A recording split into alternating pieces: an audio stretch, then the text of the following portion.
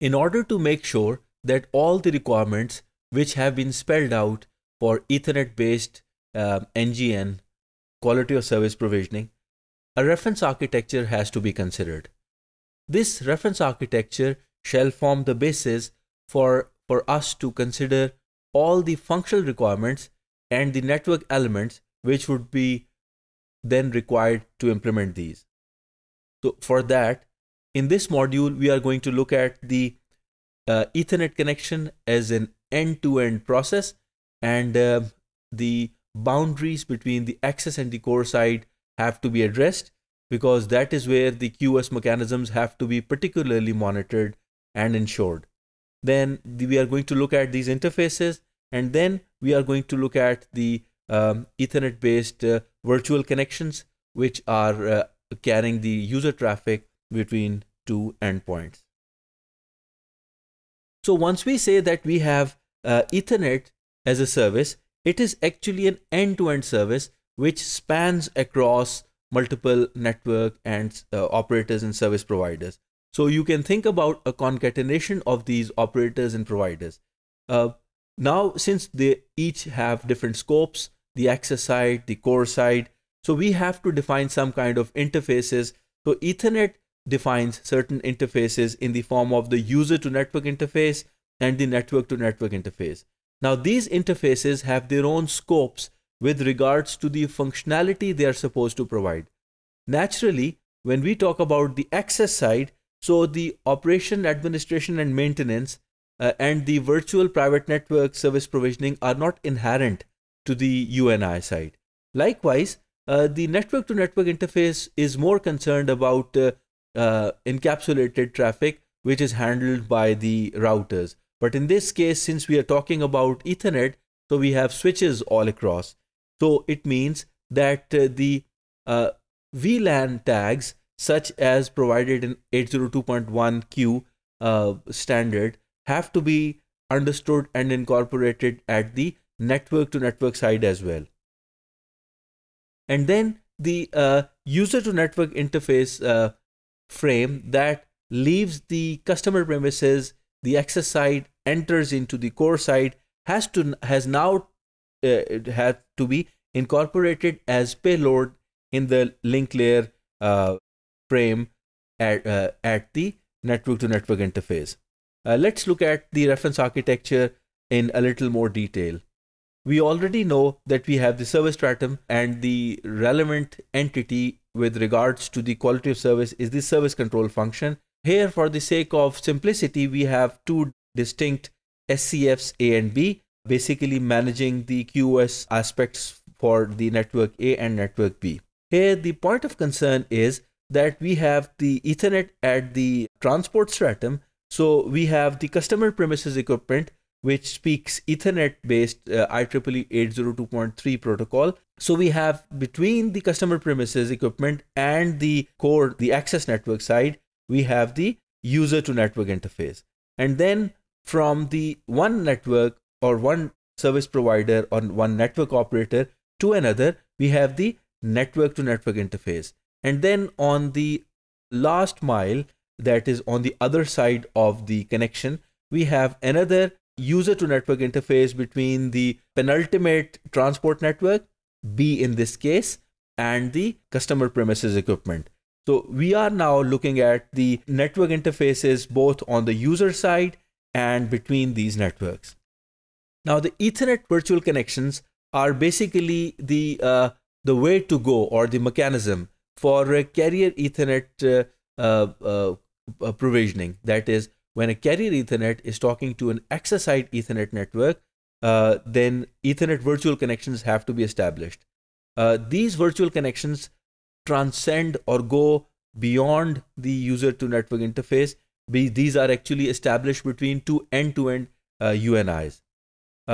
We've already discussed it, and we know that the service types which can be provided by these virtual connections can be the E-line, ELAN, and E-tree, different formations or different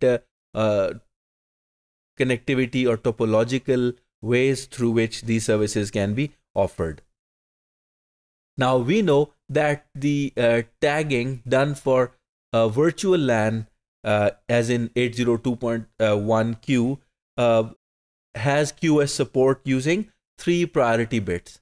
So we steal 3 priority bits from the from the tag, and we use it for up to 8 different quality of service classes. So we can say that 8 different QoS mechanisms, QoS differentiations can be provided for certain QoS mechanisms. Depending upon the total combinations between the bandwidth profiling that is done on the basis of MAC addresses or IP addresses, or even the flows at the transport layer, the bandwidth profile is the categorization of traffic falling into certain bandwidth requirements. This is one aspect of QoS provisioning.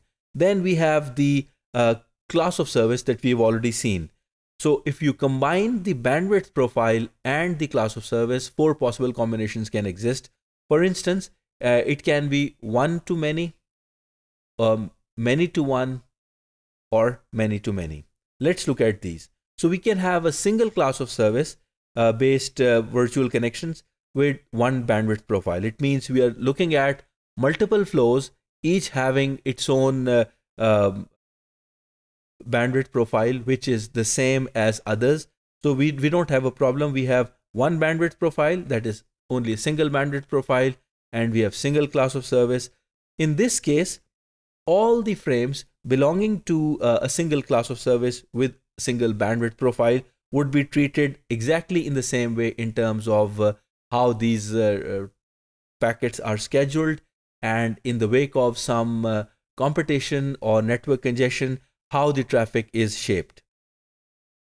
Then we have the second type, where we have single class of service and we have multiple bandwidth profiles. In that case, definitely the class of service based traffic behavior, as in scheduling and traffic shaping, is going to be consistent for all the flows.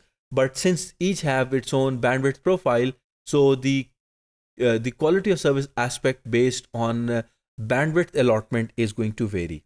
Then we have multiple class of service virtual connections for a single bandwidth profile. It is self-explanatory, where we are going to have multiple class of service flows, but the bandwidth requirements for all these are the same. And the most complex one is once we have multiple class of service based virtual connections, each having its own specific and different bandwidth profile. So these virtual connections would each dictate different resource availabilities, and this is going to determine a changing behavior and different requirements for the RACF. Let's talk a little more on the concept of interfacing and how these interfaces are implemented. A single UNI and a single NNI both can support more than one virtual connections, because each virtual connection actually refers to a unique socket or a unique process between two endpoints. Another important aspect here is that the VPNs which are enabled between NNIs are actually the transport mechanisms for IP packets between distinct parties. So it means that some kind of translation mechanism is also needed to map the VPNs from the NNI to the UNI. Then another important and interesting dimension emerges, because since we are talking about all switching paradigm, and if the switched network, which is the Ethernet on the access side and as well as on the carrier grade, is now integrated or dovetailed with MPLS enabled networks, then the VLAN IDs are not needed, because MPLS works on the basis of the labels. So it means some kind of mechanism has to be provisioned which translates the VLAN IDs into MPLS understandable labels. And likewise, once we are talking about all switched environment, up within a large LAN, we were using the spanning tree protocol to converge the switched network and to avoid any loops there. But once we are talking about quality of service, then spanning tree can be replaced with the QoS based routing protocols. So we are talking about switching mechanisms, all switching paradigm, but it is QoS enabled switching elevated to routing, because switching is done within a single IP domain or IP subnet. But when we are talking about the scope which is enlarged, so the IP addresses may not be changing, but since we are talking about interfacing the access side as well as the core side, so some kind of routing kind of mechanism has to be implemented which supports QoS.